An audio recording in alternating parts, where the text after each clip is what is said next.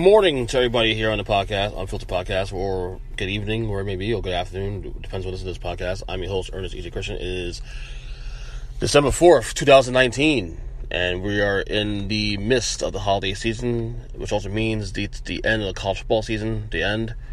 We got the college, obviously got the championship weekend coming up this coming weekend. We have bowl season in a few weeks to come. We got the stretch run, the NFL season, NBA's in full gear. Obviously, lots going on in the world of sports. I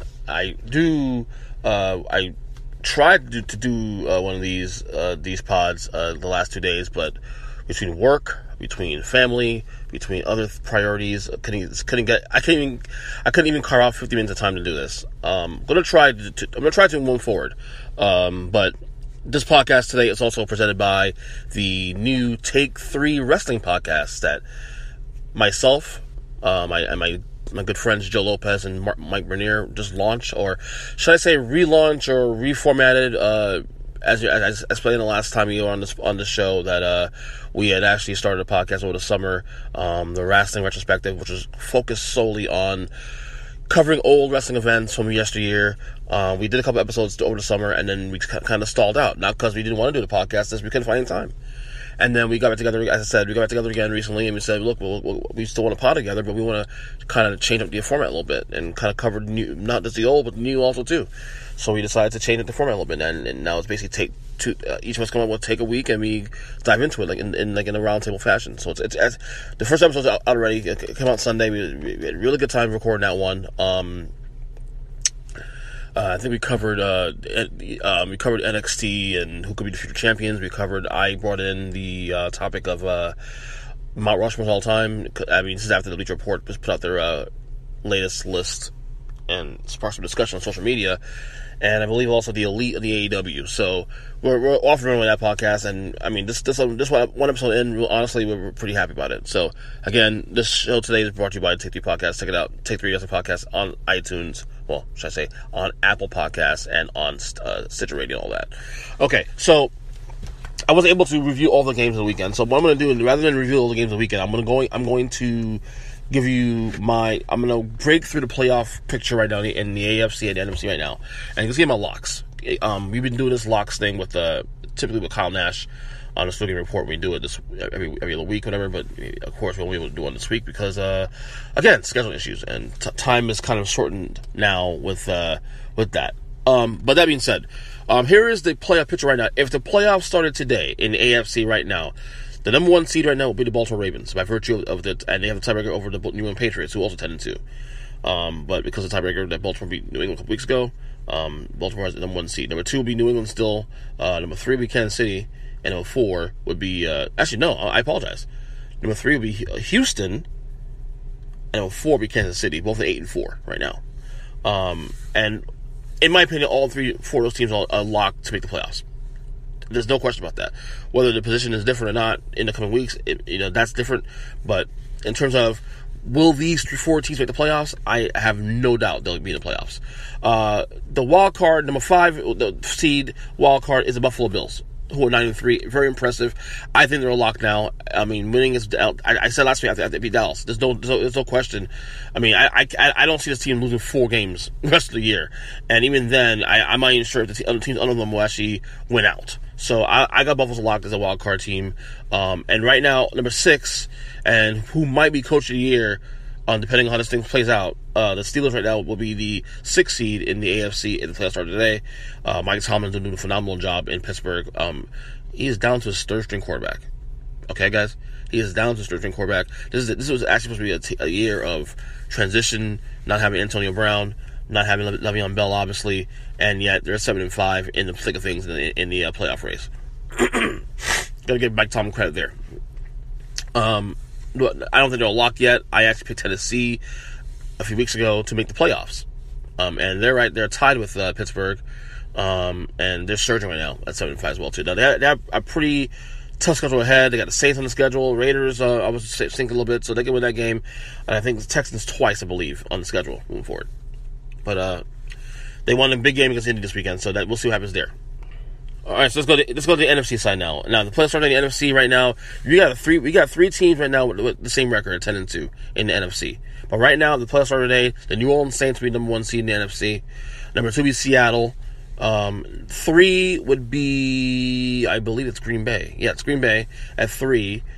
4 would be the pathetic NFC East leading Dallas Cowboys. I'm not even saying they're pathetic necessarily, but the entire division is pathetic at 6-6. It's pretty much a shit show there in Dallas. The 5 seed right now would be the San Francisco 49ers. Of course, they play this weekend against the New Orleans Saints, so that has a lot of implications for the rest of the conference in terms of playoff seeding and positioning. And number 6 seed right now currently would be the Minnesota Vikings. Now, I believe San Francisco, Seattle, Green Bay. Who was the other one? San Francisco, Green Bay. New Orleans and Seattle, all locks for the playoffs no matter what. And I'm still keeping Minnesota a lock. Even though they're only a game ahead in the wild card, I'm very confident in them to hold on to the one of the wild card spots, or even win the division if they catch up to Green Bay. I don't think they'll fall apart the rest of the way. I'm actually feeling better about this fight.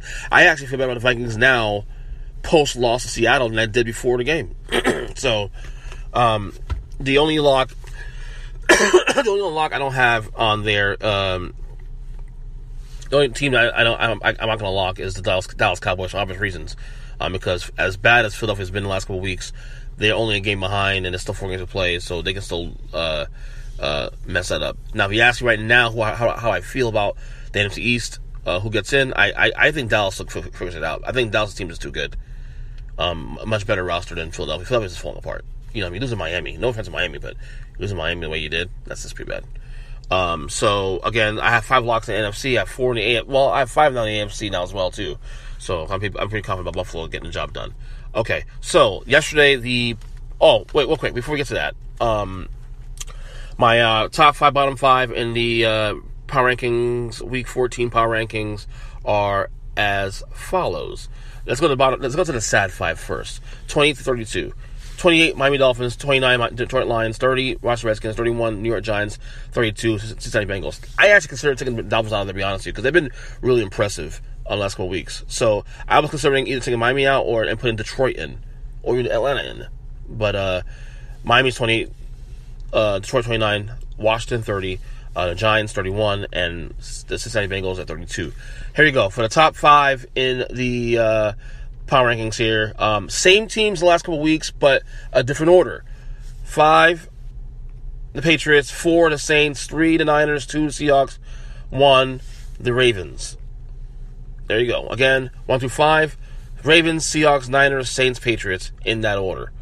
What else we got here before we go? The college football rankings are out. Playoff rankings are out. Again, no surprises. Same 4 as last week in order. Actually, no. That's a lie. No. LSU's. Oh no. I apologize. The committee still right now has LSU at 2. Ohio State 1. LSU 2. 3. Clemson 4. Georgia. Now the shakeup really is in the bottom between 5 and 6 with Utah and Oklahoma. 5 and 6 respectively. The only issue I have right now, honestly, with the rankings is how is LSU behind Ohio State? And I'm not saying Ohio State's not good. They can win the whole thing this year. But LSU this year has better wins this year by 4 than Ohio State. Ohio State's best win this year is against Penn State, who are really good.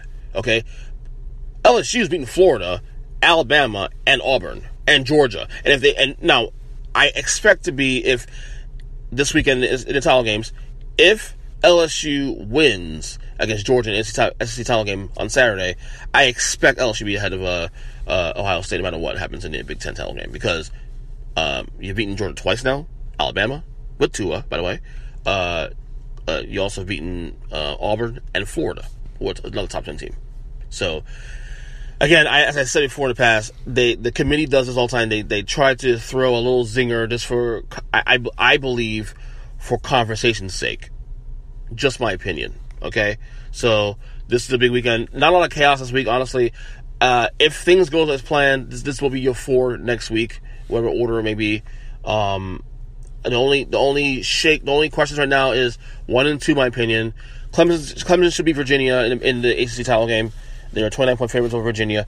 And then whether or not Georgia wins this weekend. If Georgia doesn't win, in my opinion, I believe if Oklahoma takes care of business, they should get in because they had beaten Baylor twice, better wins than Utah. But not a lot of chaos really going into this weekend. As long teams that are favored should do their job this weekend. I think the only mix-up will be with Georgia and LSU, and obviously the 5 and 6 teams below what they do, depending on what happens to Georgia and LSU. So, also yesterday news: Ron Rivera fired by the Panthers. 5-7 record this year. He had a decent tenure there. Went to the Super Bowl a couple years ago. Not surprising, really, to be honest. Even more so the timing.